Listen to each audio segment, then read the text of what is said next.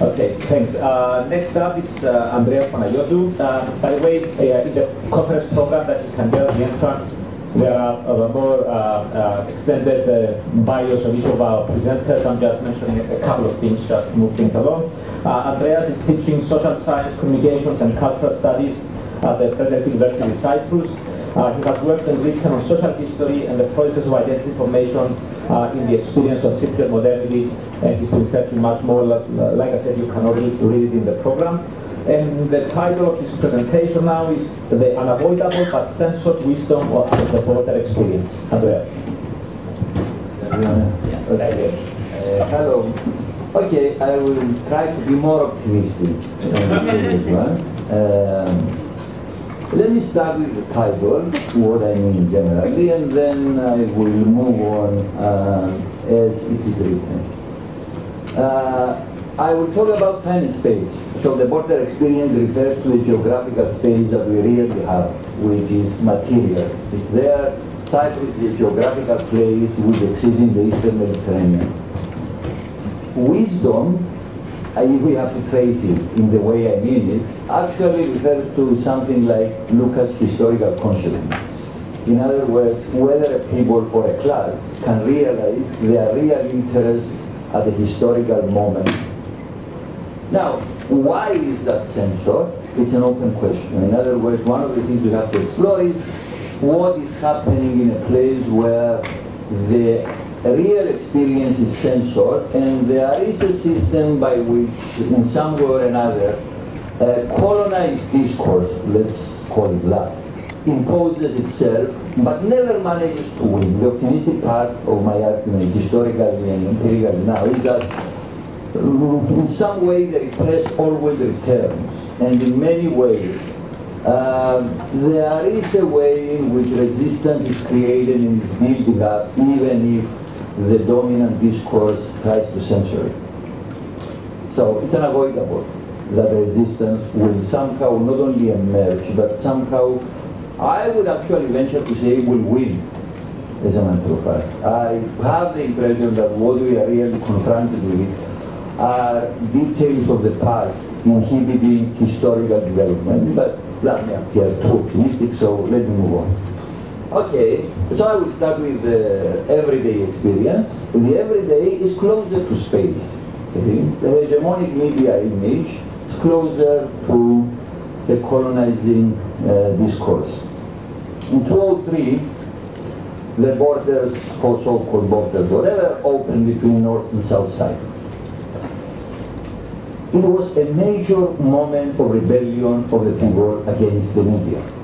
Now, you have to understand that the media in Cyprus, if you are not Cypriot, are a very interesting phenomenon. I have to cut into the story here.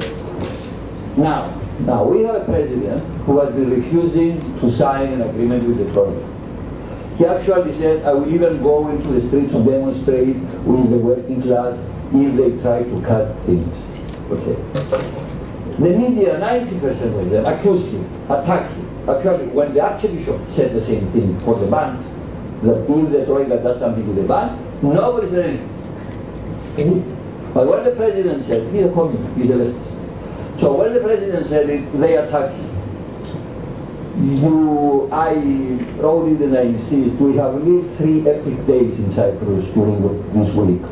I think from Sunday until Wednesday, we had a blackmail by the economic elite threatening to kind of move money out of the popular bank and create something like an economic coup in order to impose more or less what they wanted.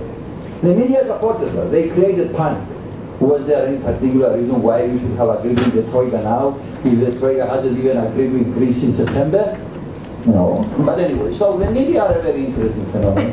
Back to 2003, the media tried to tell the Greek Cypriots, don't go to the north. They went, and so the media eventually gave up trying to censor that experience. What happened really?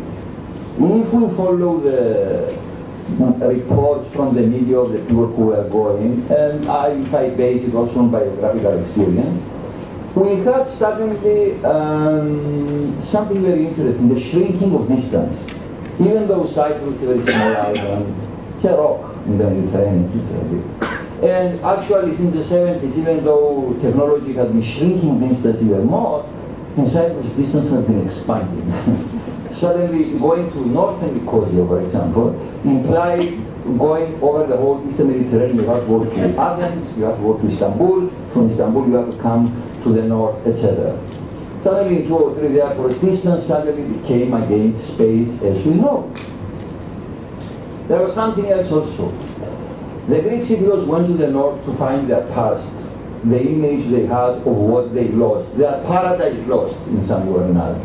The Greek Cypriots came to the south to find their future. They thought, Cyprus is entering Europe, wow, you know, it's good. So these people actually were moving in the same space but in different times in many ways. So it was a rebellion, but a rebellion constructed with discourses borrowed from the hegemonic discourse.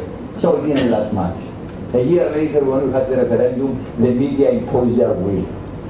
They said no. Remember, there the media fought tooth and nail for no to reunification. Now, I don't know if there is any other country in the world in which the media are fighting tooth and nail against the government, trying to force it to sign an agreement with the Troika. Chile, again, in 1973, is an only comparable example. Hopefully they don't have tanks this time. Okay. Now, let me go to a little bit historical, let me see how much time I have also. Okay, now, how do we come to this situation? If we go back to the 18th century, we have a major historical text of Cyprus. It's called the Chronological History of Cyprus. Very interesting text. It's very interesting because Cyprus is still conceived as space. In other words, it's not conceived in historical linear continuities. It's conceived in the sense of everybody who comes into this island belongs to Cyprus. It's like Noah's ship or something like that. There is no identity in terms of nations. Space is dominant, therefore, even though some linearity emerges. But the ancestry of Cypriots is traced to Noah, actually, to a grandson of Noah called Ketim. Everybody forgot it now. But that was the dominant idea until then. The geographical experience of Cypriots back then was definitely Eastern. In other words, it revolved into Istanbul, Jerusalem, Beirut, and Alexandria. That was the world. Cyprus was situated into its own space. 200 years later, as Cyprus was integrated into the capitalist economy created by Europe, initially in the outer space, then in the periphery, and eventually integrated, hooked, as Wallerstein says, everything changed. A different kind of space emerged in which Cypriots actually didn't exist. We have natives which were non-existent. The Cypriots suddenly were considered Greeks or Turks. Religious identities receded or were excluded from the school curriculum. The school curriculum came from the outside, Greece and Ottoman Empire, Turkey, and they re-educated the people that actually they were ancestors descended from ancient Greeks or some Turks who were coming from Asia or something like that. What was happening, it was a major split between the spatial experience and the temporal experience. Temporal experience became colonial. In other words, what was happening in the schools was a profound effort at modernizing Cypriots and changing, reshaping their identity. Now, this thing started creating a series of paradoxes. I refer to one, you will probably pick it up, but I will come to more obviously. To understand how this concept of colonizing space by a temporal ideology managed to create a split and eventually a conflict, resistance will reside in space. Let me refer to a few examples. For example, even the nationalists had to phrase their discourse in terms of space, even though they hated space. When I mean they hated space, Cyprus was almost non-existent. If we take it in terms of maps, they had this map of Greece, and then they had a small box next to it, and they put it there. Typical, in other words, space is eliminated. We want to make it Greek, and we make it Greek. Okay? And if geography doesn't fit us, we change geography. Right? Now the Turks did something analogous, you understand, right? They decided to partition the island, take one part and leave. If we cannot take one part and leave, we will somehow conceive of it like this. I mean, see, this is modern colonialism becoming imperialism into everydayness. Now, everydayness, however, resisted. So they have to conceive their ideas in terms of space.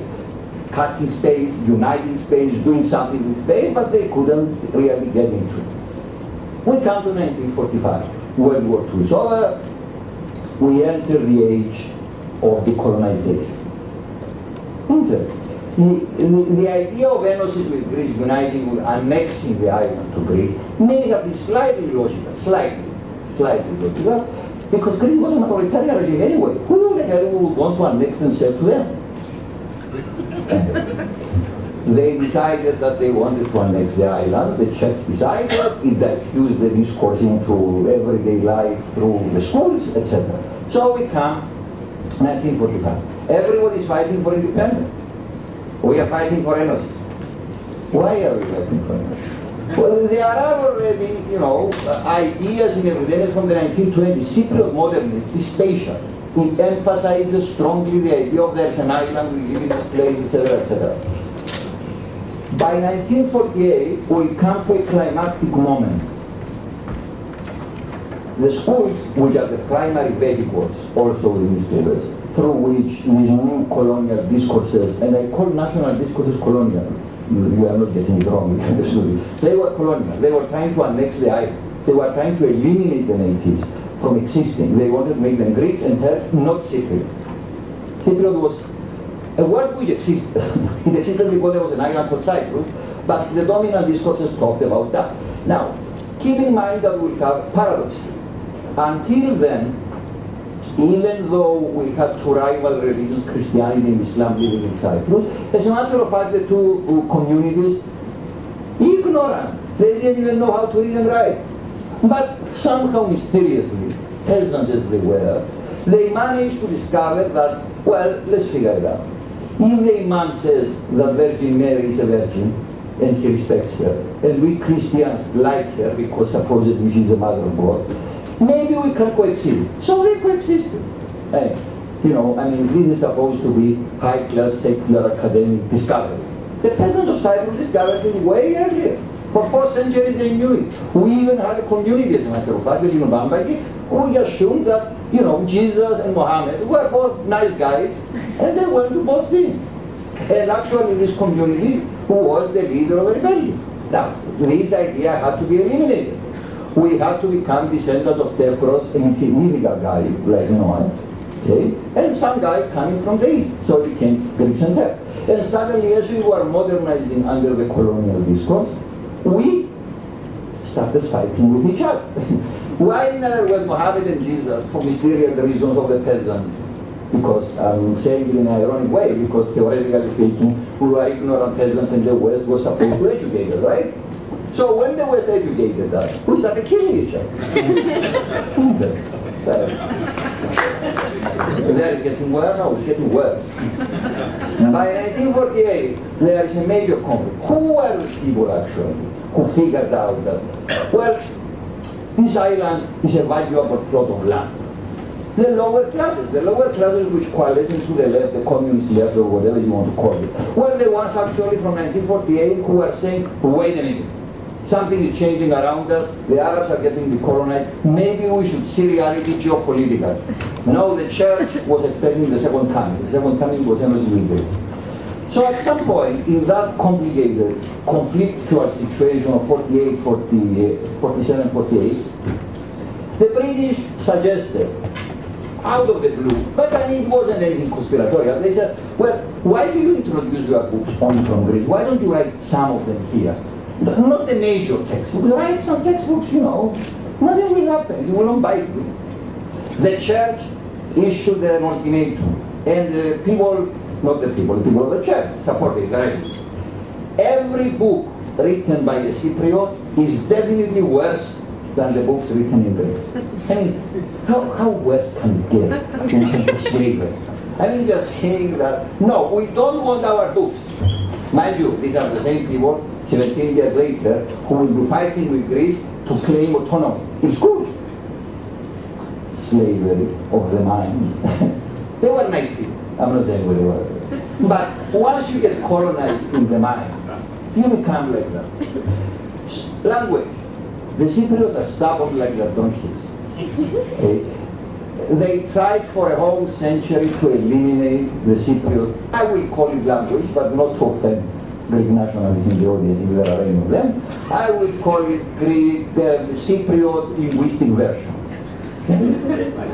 Yeah, now you have to be on the safe side of eliminate, right? Now, so they try to eliminate it. It's barbarian, Horkat, village.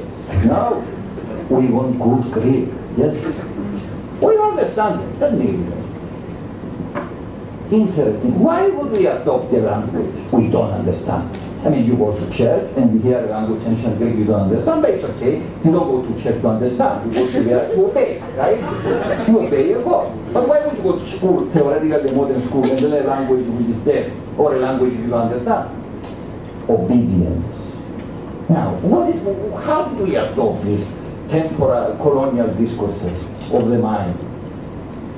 We adopted them in many ways because there's a local elite which has every interest in playing the mediator between the local and the West. Only we are the ones who speak good Greek.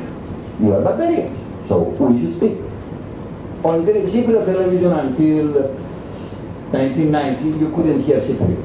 The Cypriots kept talking about it, but somehow they accepted it. Now, this created, to show the resistance part, a very interesting phenomenon. Cypriots had to translate. And once they heard the Greek version, they had to translate in their own dialect, language version, what it meant. And when they were to speak, again they had to translate.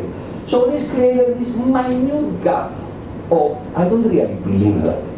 Even Magarios, who was very popular, he spoke in this arcane language. So everybody knew that he was actually saying something which wasn't really the truth. He was trying to say something else. So we learn to interpret our politicians.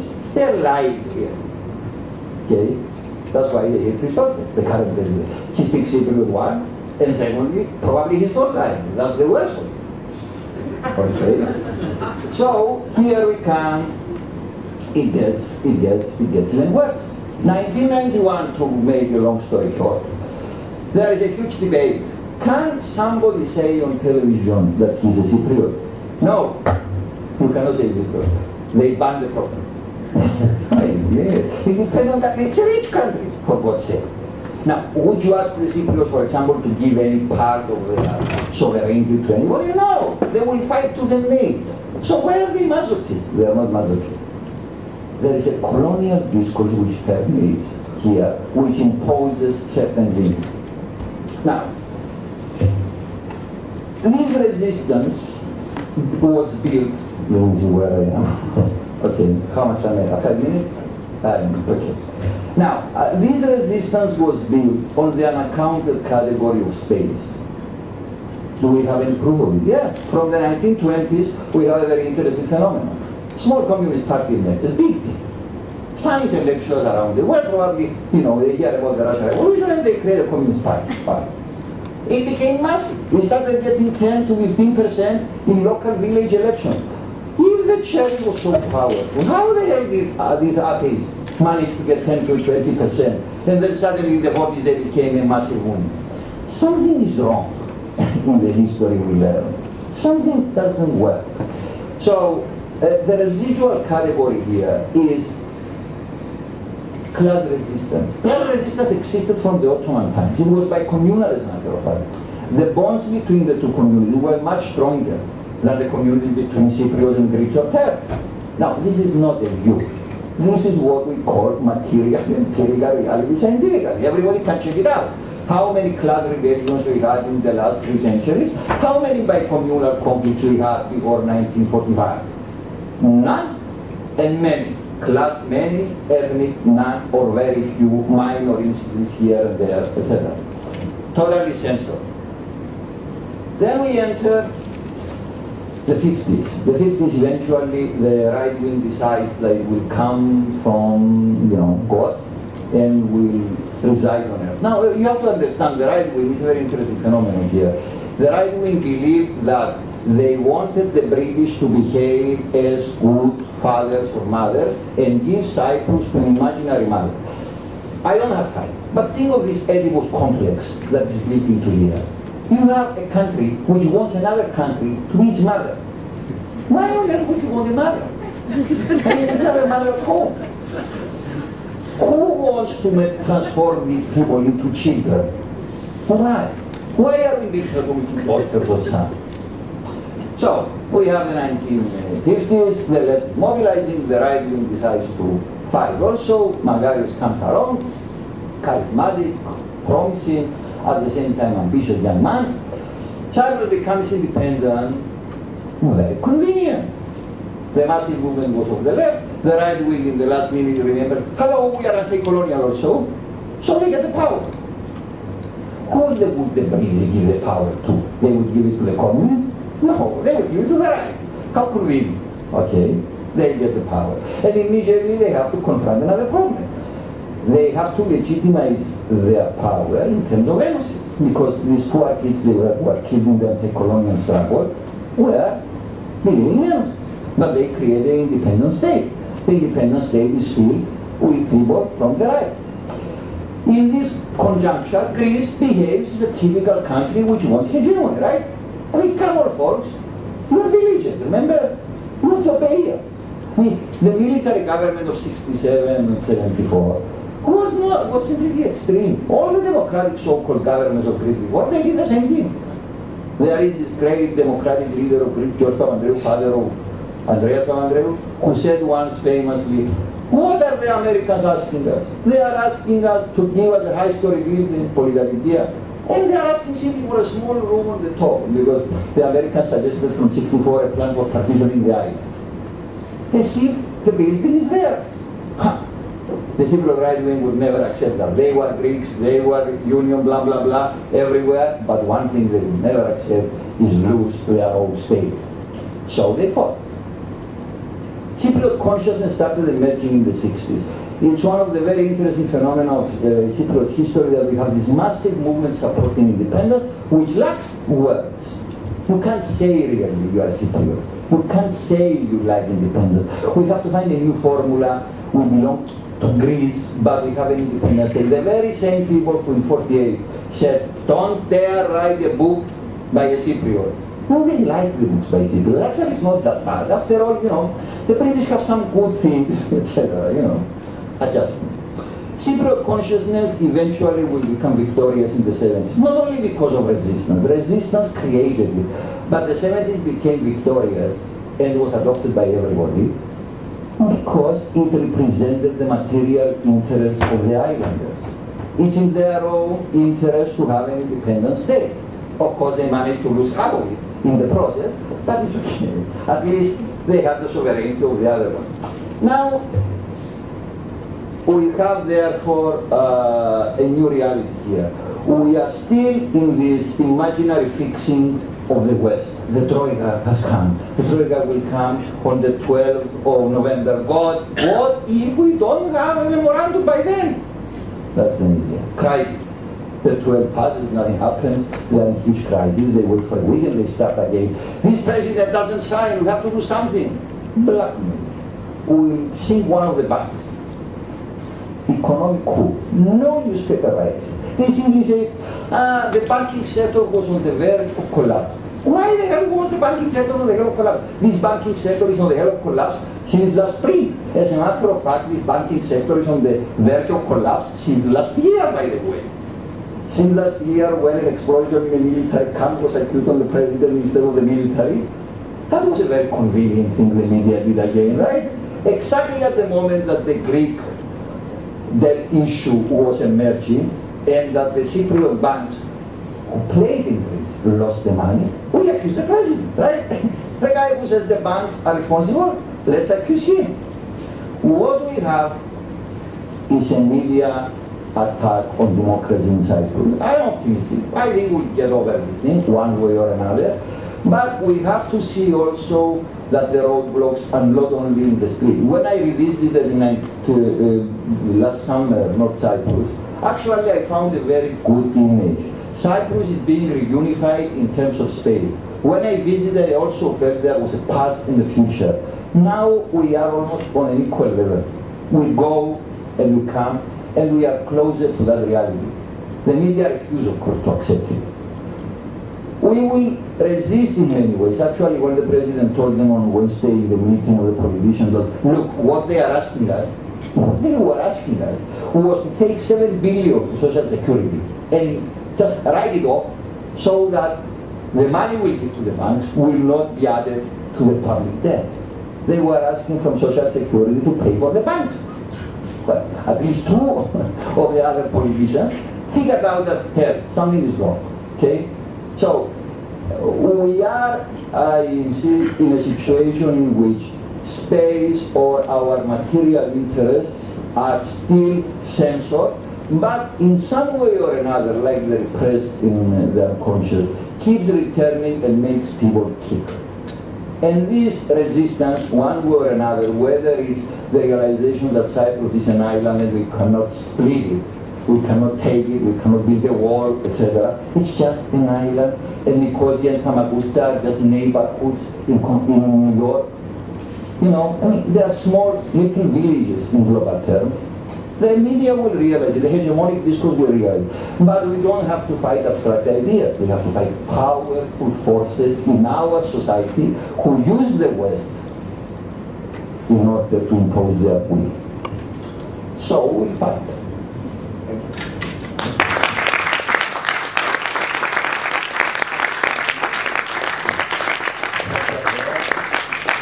Very interesting and enjoyable.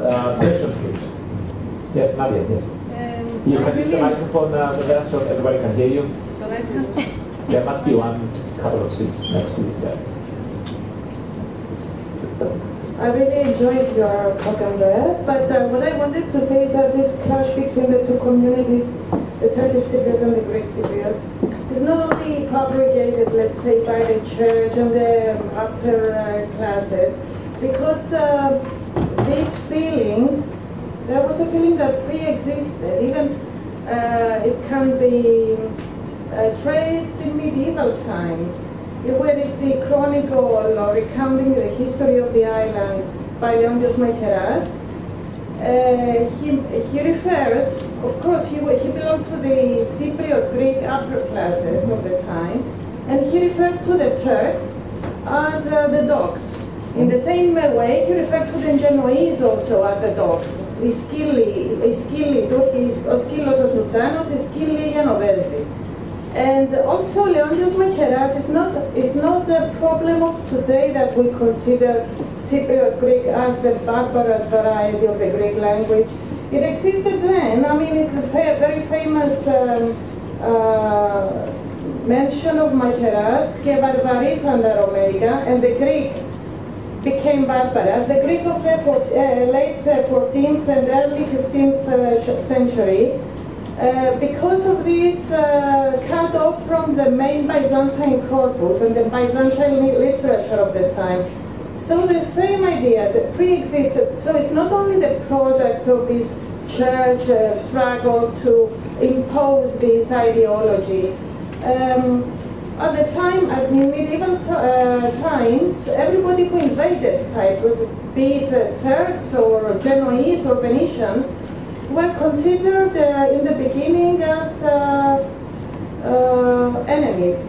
And then, of course, came the coexistence, came the living a peaceful cohabitation, and the Cypriot dialect, which was formed at the time, we have the beginning of the Cypriot dialect, became the lingua franca. That is the language that was uniting all the ethnic elements of a multi-national and multilingual society. And even we have a document by a traveler of the time that even the Frankish rulers, the kings, spoke French only assemble in the dialect of the time, the French of the time, and they communicated between them in the Cypriot dialect. And I wouldn't think that the Cypriot dialect is a different language from the Greek corpus. The dialect is, the Cypriot dialect is a dialect belonging to the south-eastern group of dialects, in which also belong the Dodecanese and Chios, the same rules and the same. It mainly differs from the mainland Greek in terms of phonology. It's only that. And the only morphological difference is the, I would think, is the following of the personal pronoun in the Cypriot Greek, the following, like areskimu. Let's not get into too many linguistic Instead of receiving, so I wouldn't think that makes it, what I want to say, Antonis, is that this doesn't make it a different language. Yeah, If, yes. You this is what I want to yes. say. That's why I'm mentioning this. Yes. But you said a lot, so let him respond. Yes, I think it's going to lose I track have of all your been points. But anyway, your talk was fascinating to me. But I think Obviously, yes. I find the same things happening even in 14th or 15th century Cyprus. So let's not talk only about the church intervention and the ruling classes intervention to do that. I think it's something more than that. Okay. Thank you very much. Thank you, Nadia. One, I have to clarify. I didn't want to imply that it's the church who did it. On the contrary, what I was trying to say is that there is a group, like an elite, a structural group.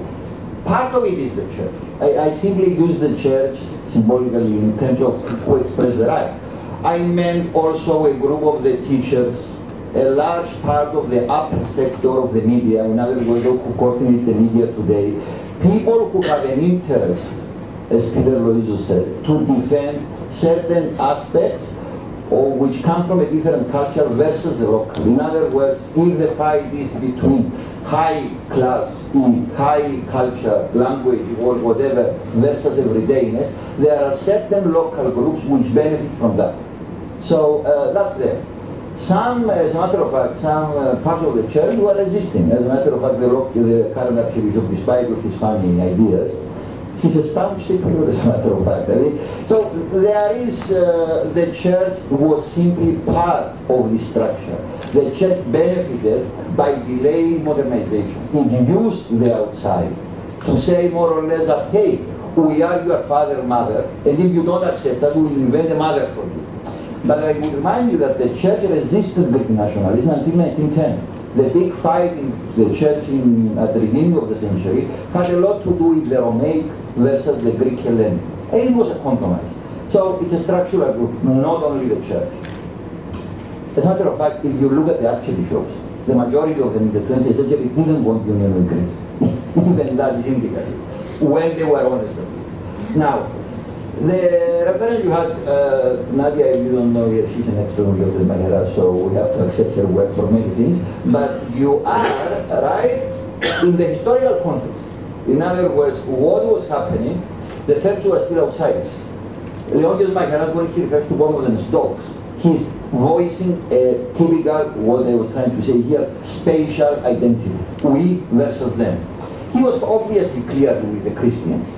Which Christians, however? The Romaic, okay? The Romaic is not the Greek. I think we should clarify both the terms. The Romaic has to do with the Orthodox version of Christianity and identity, whose center is currently Istanbul, Constantinople. It's not Athens. Romaic has nothing to do with Defros. Romaic had to do with Latin. The story I was telling. Romaic versus Latin. Right, but it still referred to the Orthodox version. So the Turks were not like, but when the Turks took over the island, as a matter of fact, they were welcomed by the Orthodox. They benefited the Orthodox, even though the Church forgets this part. And the majority of the Greek Turkish Cypriots, Muslims, whatever, they were actually part of the local population, Latins or Orthodox, who transformed. So the coexistence of both communities for 3 centuries was also part of the fact that Islam and Christianity coexisted. They were not at war like at the time of Leonidas Mahera. Now, in terms of language, okay, we disagree. In other words, if you take forbidden word, Macedonia, you know, the thing they call Fyrom has a language, they speak a language, you know. Now, these people have a so-called language which the Bulgarians think it's a so-called language, it's a dialect. It's recognized. Now, okay, we can argue linguistically, but I'm a sociologist. Okay? Peter Loizo said it perfectly, in my opinion. What is the difference between a language and a dialect? A language has a school system at its control and an army to impose it. Okay. In other words, what we have, I can elaborate, you can correct me if I'm wrong in this, but the first, even if we, of course, the Cypriot linguistic version belongs to what we call Greek originated Elleno-Genes languages. Like we have Slavic languages, Latin languages, etc. Still, if Menelaos Christodoulou is not wrong, and I assume he's not, this is the first linguistic version of Greek origin which has been written down. It has been written down during the Middle Ages. Question. If it has been written down during the Middle Ages, why did we make it a language? Why did we have to import something from Greece? Why would the Slavs manage to have so many languages, the Latins so many languages, and here we have to have only one language centered on the University of Athens? It's a political decision, in my opinion. It's a political decision whose repercussions are deeply cultural. It puts one population, if we were a colony, it would be different, but we are not. So it puts one population at a disadvantaged position vis-a-vis the other. It's a question of debate from there on. Just to, a very brief comment, for me, linguistically wise, to have a different language, you have to have a different syntax and a different morphology. Nadia, we can't get into linguistics. This does not exist. This does not They exist. don't because it's censored. We put right. Nadia, you can continue later on the discussion, which is wonderfully interesting for me too. But yes. I have to keep it track of time Respectful disagreement. because we have a schedule. So there were some more questions. I'm sorry, I'm not going to take them. We're overboard with time. So Andreas, thank you very much again. It was wonderful.